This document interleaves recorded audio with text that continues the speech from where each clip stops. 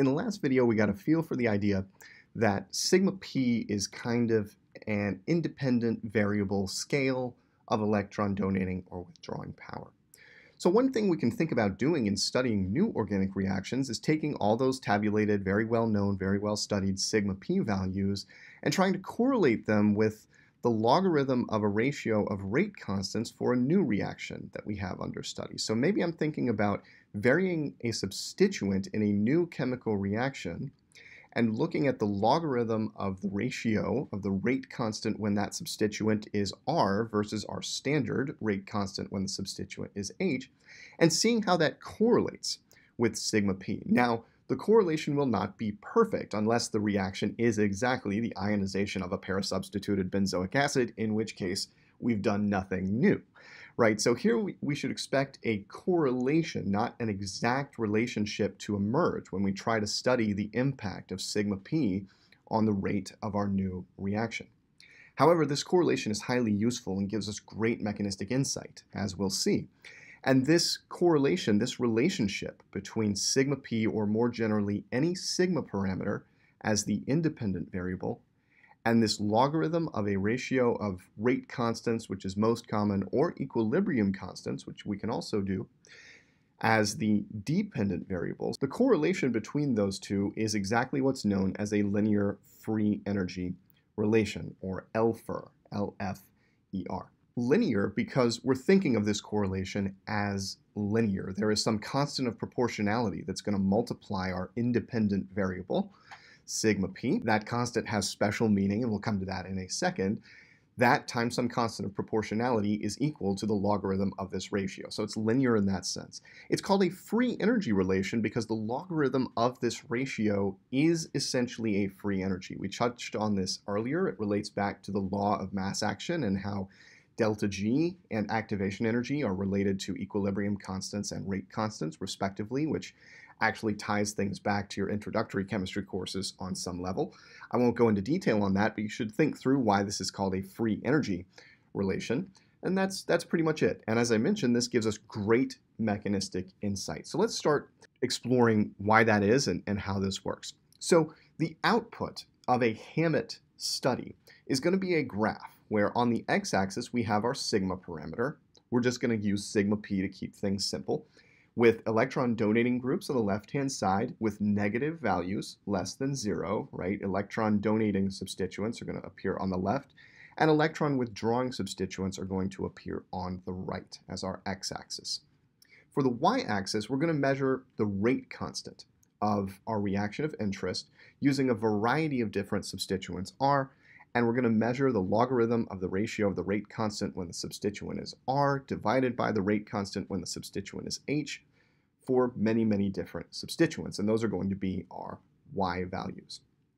A perfect correlation between our reaction under study and the ionization of para-substituted benzoic acids would result in a line with a slope of 1, and this is essentially never observed in practice unless the reaction under study is very, very close to that ionization of para-substituted benzoic acids. So the output we should expect from a Hammett study is a series of points on this graph for several different substituents. Each point represents a different substituent, and there's going to be some line of best fit that includes all of these points, and that line will pass through 0 since, of course, at this point, the R substituent is H, and by definition, the logarithm of that ratio is going to be equal to 0. So the line will pass through the origin, but the slope in general will not be 1. Here, for example, the slope is less than 1 in this hypothetical example.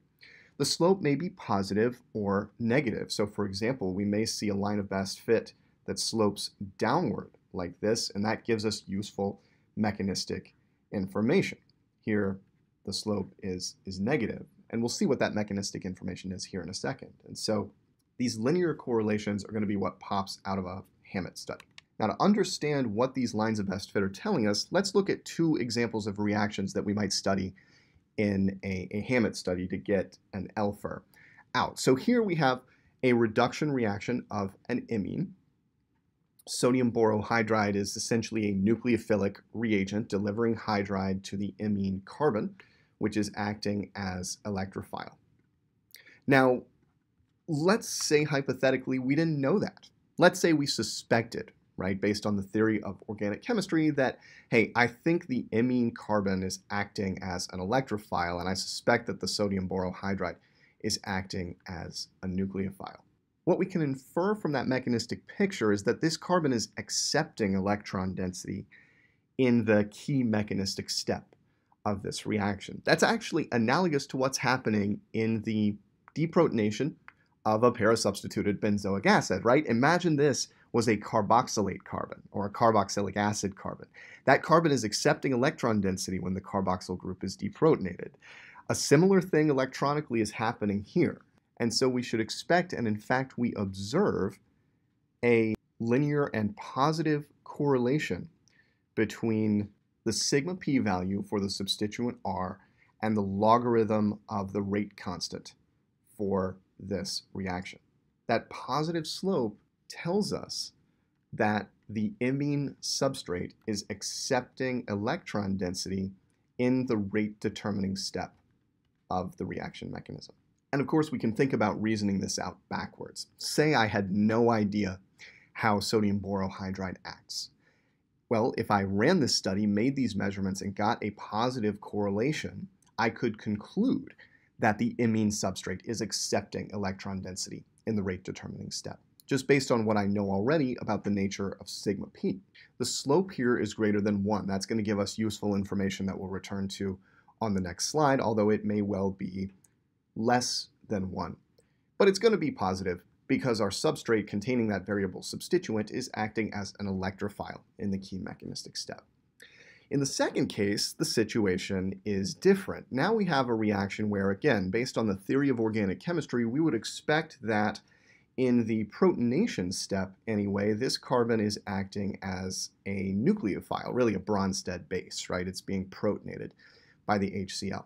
If that step is rate determining, which is not always well known, right? Say I had no idea what the rate determining step was. Is it donation of electron density by the alkene electrons, or is it the accepting of electron density of the carbocation that results by chloride? Maybe I don't know, but let's say hypothetically that protonation is the rate determining step. And this kind of makes sense given that we're making a carbocation in that step, right?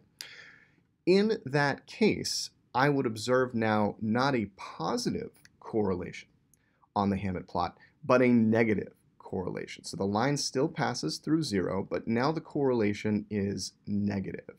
Why is the correlation negative? Well, intuitively, the rate of reaction is decreasing as the electron withdrawing strength of this substituent is increasing. Intuitively, what does that mean?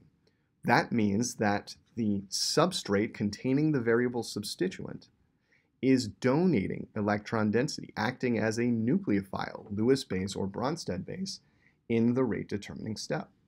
And again, we kind of expect this based on the mechanism, although I love this example because it's a two-step mechanism in which in the first step the substrate donates electrons, but in the second step that substrate accepts electrons. What a Hammett study allows us to do in this case is distinguish between those two steps and identify the one that is rate determining, which, if we obtained this result, allows us to conclude that protonation of the alkene is rate determining. So we've just seen how the sign of the slope gives us insight into the nature of the substrate in the rate determining step, whether it's acting as an electrophile or a nucleophile. But the magnitude of the slope also gives us information, and this is called the reaction constant, rho, since it's characteristic of the reaction itself, right? There is a reaction constant, for example, for the hydrochlorination of that specific styrene that we looked at on the last slide, or the reduction of that specific imine. The magnitude of the slope captures the sensitivity of that reaction to changes in the electronic donating or withdrawing nature of the substituent.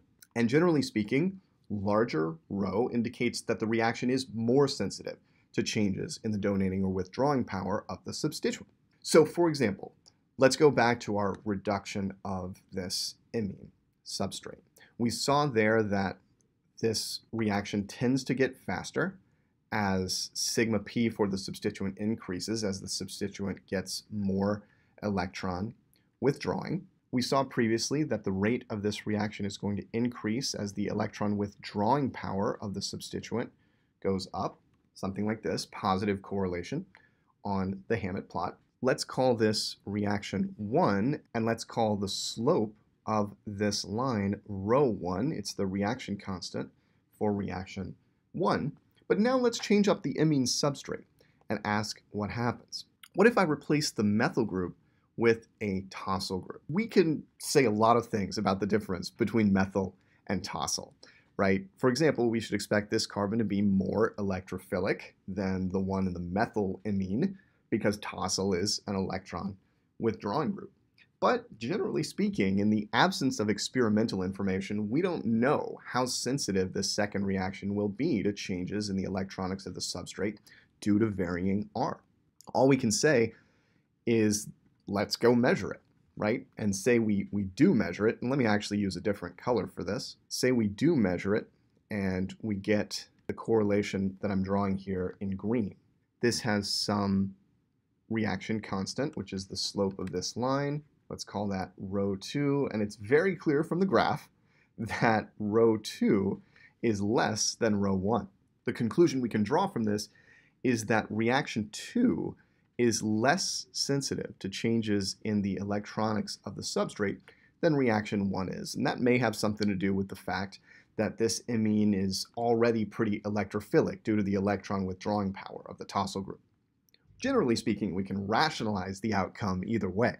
The important point is that these experimental measurements of the rate constant as a function of the substituent and relating that back to a sigma parameter allows us to draw those conclusions from experimental data.